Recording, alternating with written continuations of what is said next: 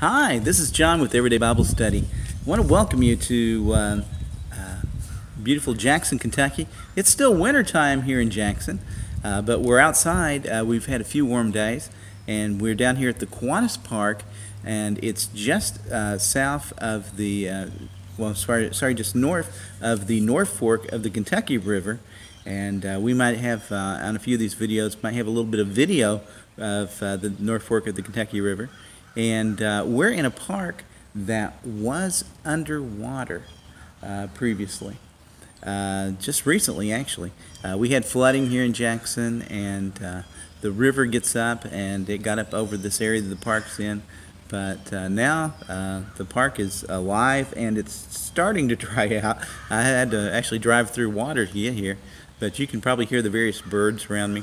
And they're enjoying this warm weather, and the daffodils are starting to poke out, and that's not normal. It's much warmer than it normally should be this time of year, but it gives us a chance to enjoy the beautiful nature that God's creating a little bit early this year, and that's just a wonderful thing.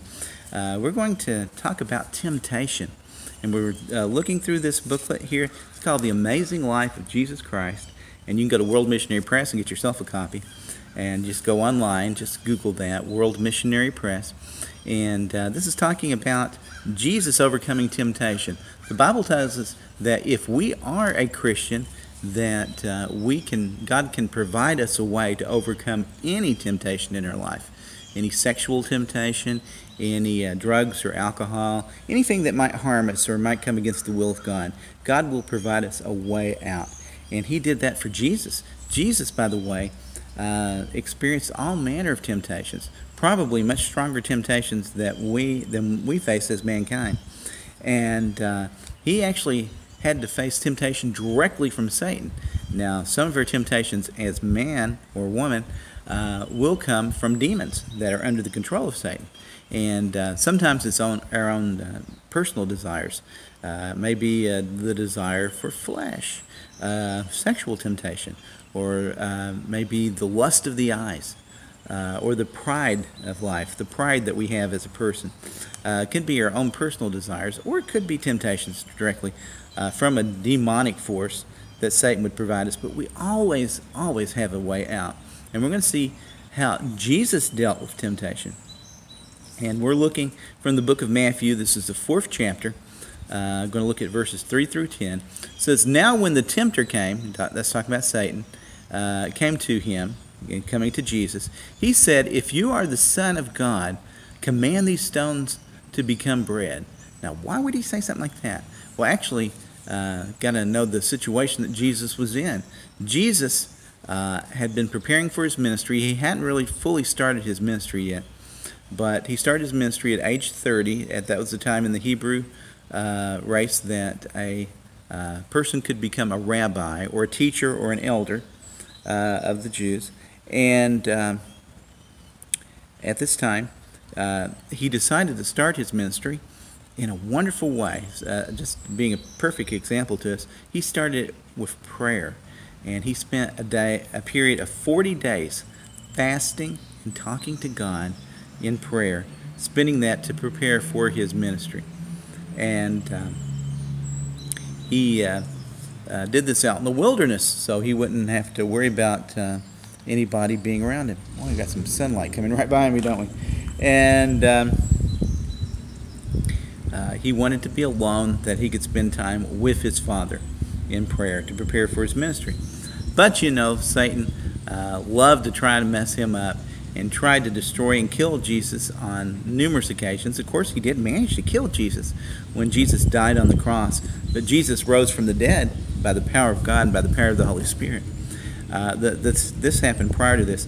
And the devil is out in the desert trying to tempt Jesus to sin, and in order to destroy this ministry that he's getting ready to do, getting ready to participate in.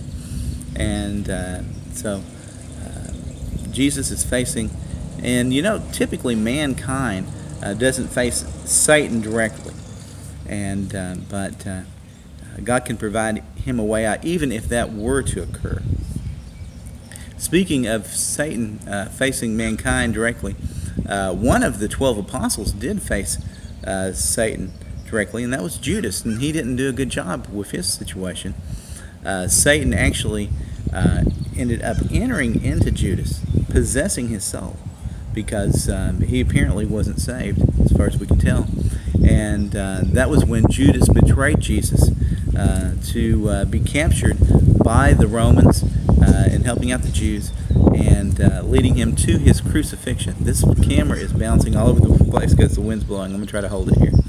And it says here, I'll just reread what I just read. It said, "Now the tempter came to him and said, 'If you're the Son of God, command that these stones become bread.' And he had not eaten anything in a period of 40 days. And he had been taking in water, but he had had no solid food for 40 days. That's just about as far as a man can go without taking food. But Jesus said, but he said, "It is written, man shall not live by bread alone, but by every word that proceeds from the mouth of God." And so actually the words of wisdom that are in the Bible are more important to us than even food. But and Jesus was letting the devil know this. Then the devil set him on a pinnacle of the temple and said to them, "If you are the Son of God," and of course he was, "throw yourself down, for it is written, He shall give His angels charge concerning you, and in their hands they shall bear you up, lest you dash your foot against a stone." So here he's tempting Jesus to commit suicide. And you know that's a big problem for a lot of the young people and even the military people here in the United States. And a lot of times when you see people that are suicidal or homicidal, they are being tempted by demonic forces. And here he was trying to get Jesus to do something that would lead to his death. But Jesus confronts him. Now, how does Jesus confront Satan? He confronts him with Scripture. Satan was actually taking Scripture and twisting it to get its meaning that was other than the original meaning. But Jesus quotes his Scripture correctly. And you say, well, where are these Scriptures that Jesus quotes? All these Scriptures that Jesus quotes is from the Bible's book of Deuteronomy. That's the 5th book in the Old Testament, and it's full of wonderful wisdom. And Jesus quotes to him from that book. It says, Jesus said to him, "It is written," again. It's like telling Satan, I got to hit this situation with Scripture again because you keep tempting me. But said, "You shall not tempt the Lord your God."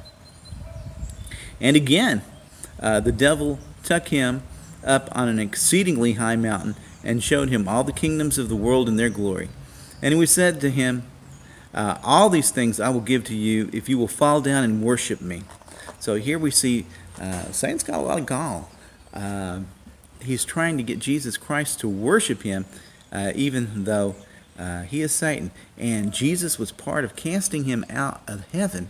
And when there was war in heaven, at one point in heaven, Lucifer, that's another name for Satan, wanted to be God or take over and do the part of God. And he wanted to take over the power that God had, that Jesus had, because Jesus was right there in heaven. And Jesus tells his disciples that this is before the creation of the earth, he saw Satan fall from heaven, because him and 1/3 of all the demons were cast out of heaven. And 1/3 of the angels, they were angels at that time, but when they went into rebellion against God, they became demons because they were no longer in heaven. And now they, at least some of them, roam the earth, trying to do the same things that Satan does, trying to steal and destroy mankind. But we have power and protection from Satan. And even if Satan takes our life, we have the gift of eternal life if we're saved. So we don't have to fear Satan. Here Satan was trying to destroy Jesus, and he offered him all these kingdoms of the world. And Satan has great power. He has power to actually fulfill that thing that he told Jesus, that if Jesus would worship him. But Jesus replies to him and said to him, "Away with you, Satan, for it is written, you shall worship the Lord your God, and him only shall you serve. And that's what we're supposed to do. We should worship the Lord our God, and we should serve him. And Satan would love it if we were to serve him and to worship him. Because he would be able to get us into his rebellion and destroy our life and lead us into destruction. He hates mankind because mankind was created in God's image. And we're very special to God, very special. And he doesn't want to see us succeed. But he wants to steal, kill, and destroy us. But Jesus comes to seek and to save and to provide us eternal life through him. And let me read this little passage here from Hebrews. It says, "For in that he himself has suffered, being tempted, he is able to aid those who are tempted." And that includes you and includes me. We all get tempted by Satan or by the lust of our own flesh. But God loves us, and he wants us to provide us a way out of sin, a way around from sin. The Bible tells us that the wages of sin is death, and the gift of God is eternal life through Jesus Christ our Lord. So sin leads to death, and it leads to eternal death. And we can be absolutely destroyed by sin, and it will lead us to Satan's fate. And I'm trying to get in front of the sun here with my head, so this won't blind y'all too bad. But the eternal fate of Satan is that he will be cast into the lake of fire, into hell, for eternity. And that's a place of eternal suffering. And we don't want that same fate. And that fate could be ours if we do not decide to accept the path that God has created for us to follow in order that we can have our sin overcome in our life. But he allowed Jesus Christ to die on the cross and to take all the sins of the world, all the sins of mankind throughout history upon himself. And then he was crushed for our iniquities. And he bled his blood so that we can gain salvation. And the wrath of God fell upon Jesus Christ himself instead of us. And we deserve death. We deserve destruction. Why? Because we have this rebellion from Satan in our hearts, in our lives, and in our actions. And God deserves to destroy mankind.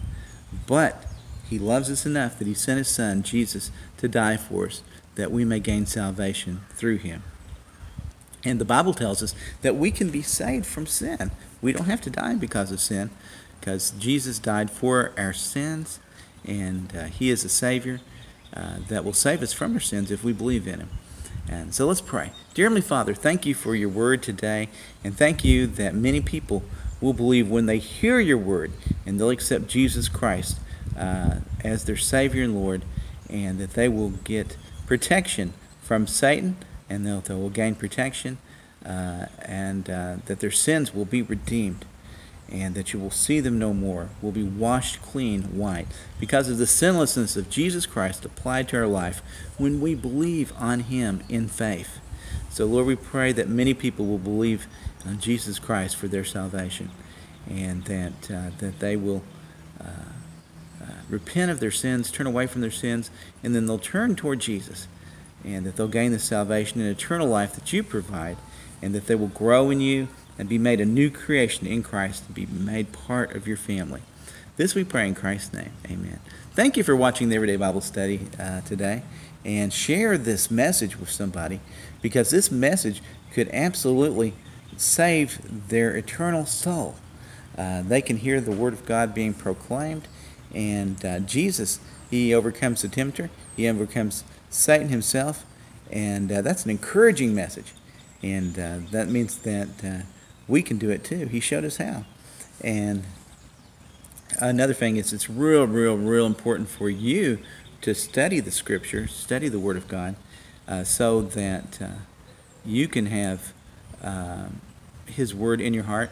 And that way, when Satan comes against you or somebody who's unsaved, then you can defend your faith by sharing the Word of God with them. And if you know the Word of God really well, you'll know what verses actually apply to the very situations that you're in.